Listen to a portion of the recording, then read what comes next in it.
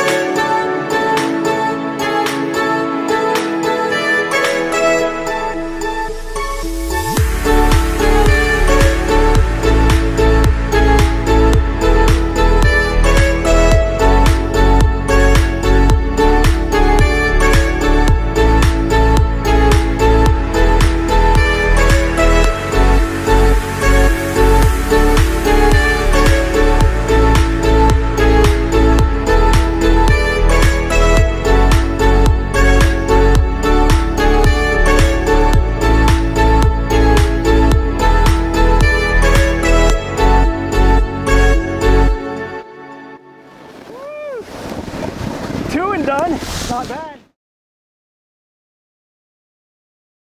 Hey, what's up guys, it's Jimmy from Midwest Shred Vlogs. Today we're doing a special segment that's called Someone You Should Know, and today we have a special guest. His name is Mark. He's a local snowboarder from Wisconsin, and his home mountain is Granite Peak. So Mark, you know, you're an inspiration to a lot of us.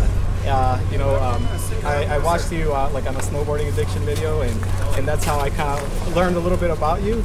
But tell us how old you are, Mark. I'm 50 years old, and just coming up on 51 in a couple months.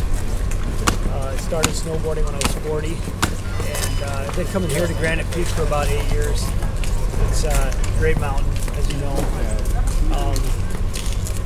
You mentioned Snowboard Addiction, and that's a tutorial company out there that I've been using.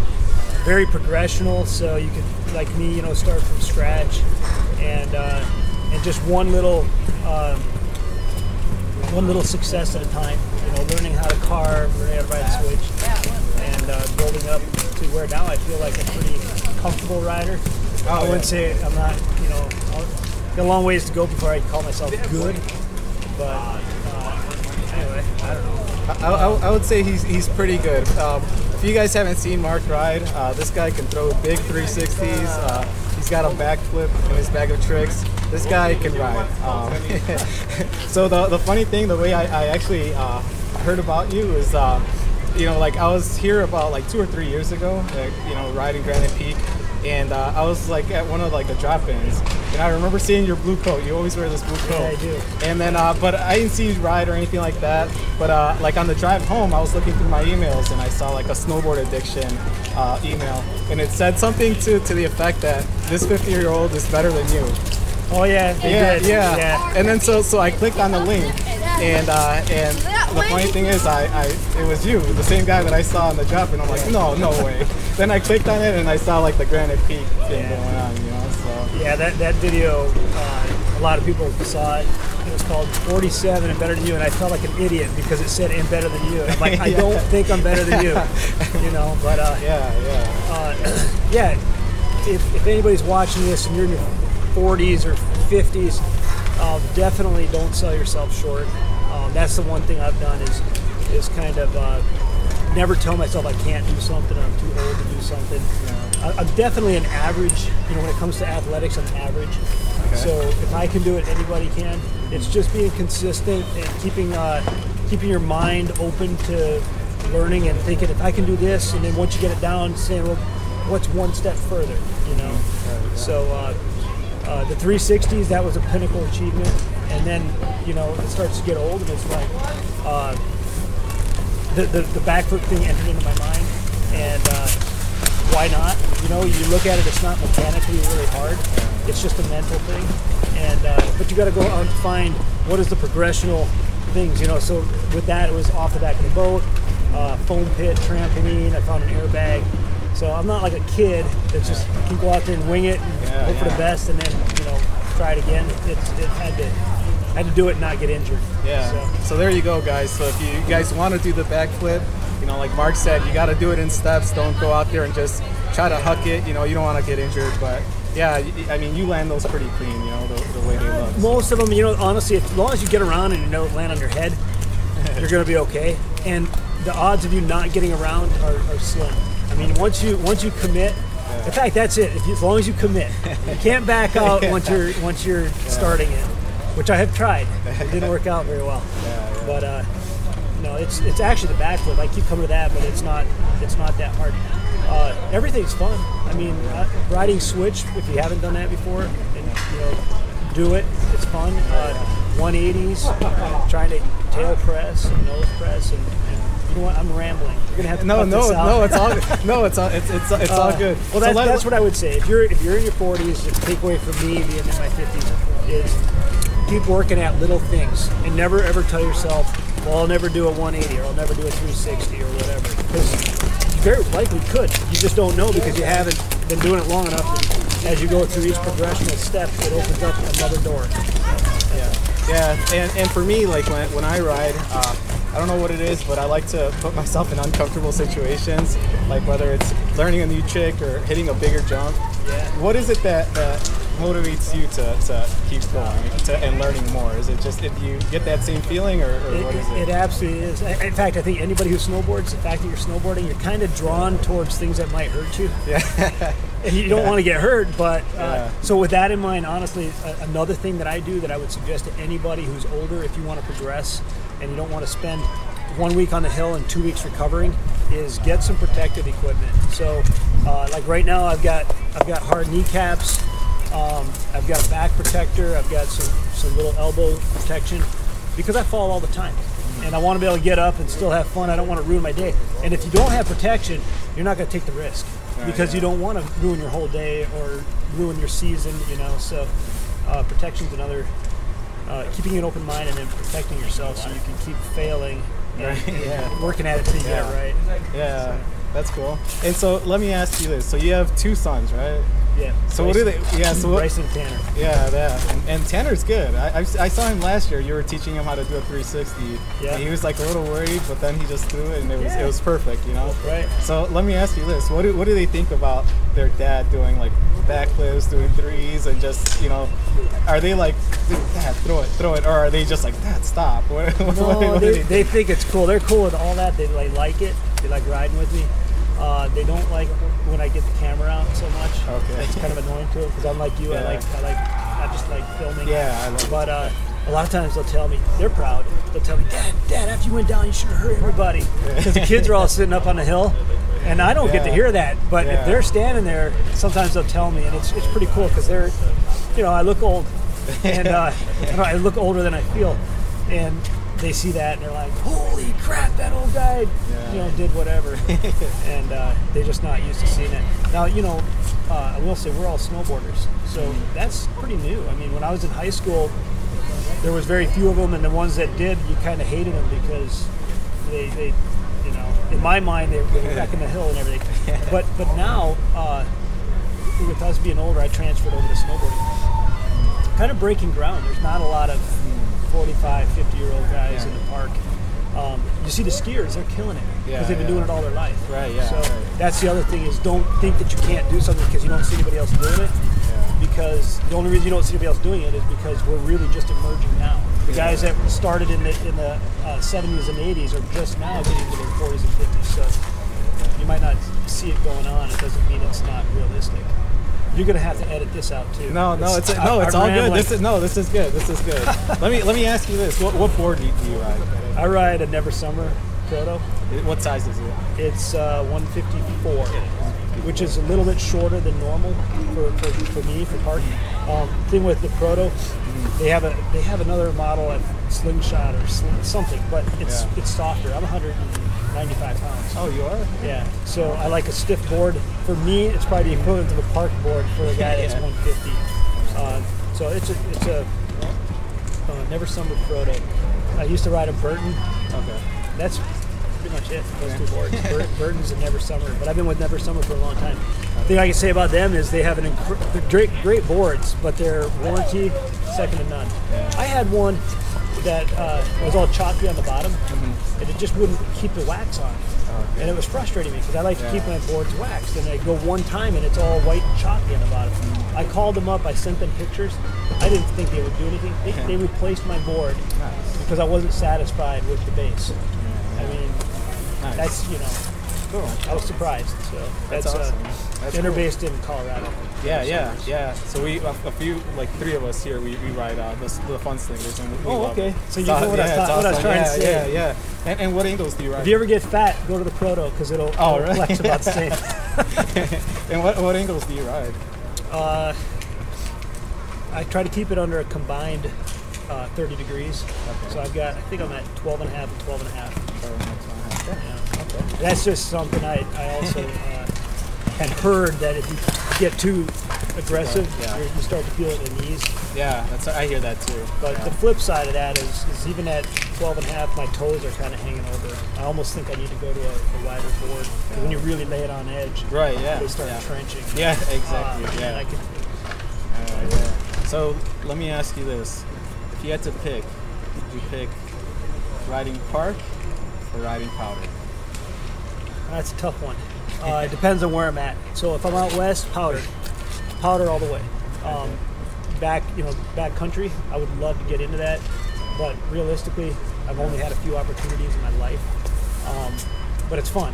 Thing is, here in the Midwest, honestly, powder is great for the top of the hill, but as soon as you get into the run out, you're like, okay, this sucks. I mean, I hate to say that. Shoot, you know what? Cut that out. I don't want to be dissing my home, but no, really. The thing is, that's true. That's not. I feel like the parks are the great equalizer. Yeah. When you're in the Midwest, it's parked from top to bottom, and the jumps are built well, the landings are built well, just like they are anywhere else, and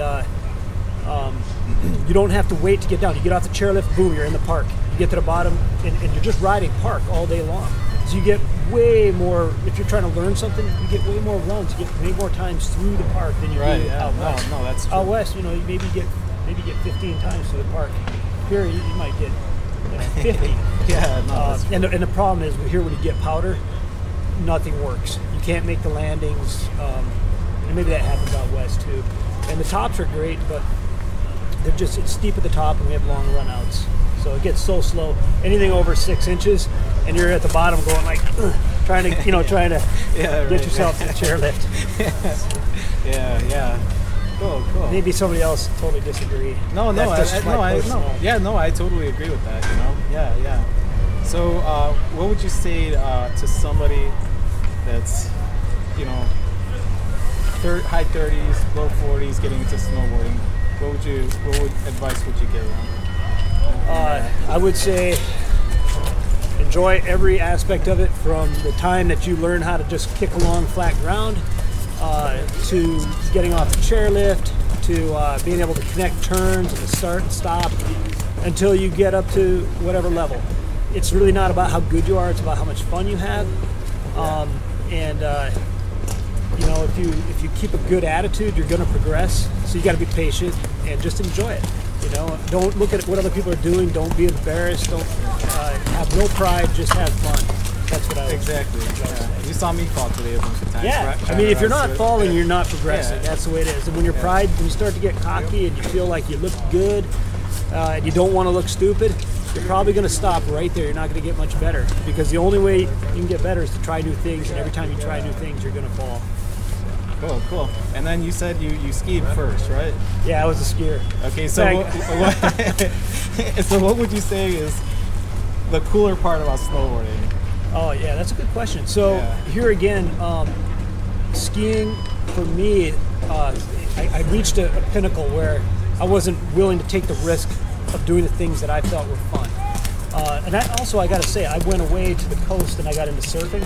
Oh, okay, cool. So when I came back, that was an easy transition to snowboarding. I wanted to keep that lifestyle, I guess, the surfy feel. That's getting off track. You can cut that out.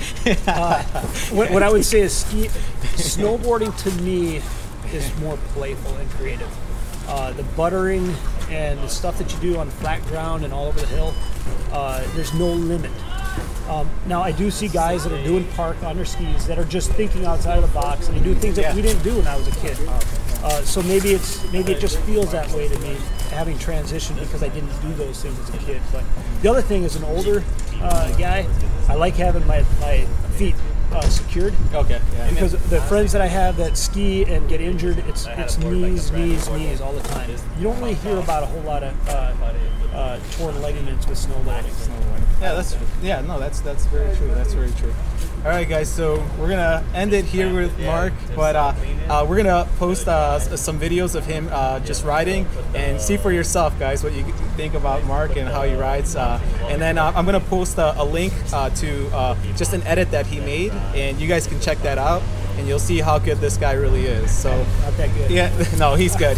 But if you see Mark at Granite, stop by and say hi to him. One of the nicest guys you'll meet, and he's definitely someone you should know. And he's very inspirational to a lot of us, especially some of us that are getting older. So, thanks so much, Mark, for taking the time to do this interview with us. And thanks so much for taking the time to ride with us and to film with us. So yeah, it was awesome, man. It was awesome. Awesome, man. Thanks a lot, Mark. Man. I appreciate it, man. Thanks. Cool.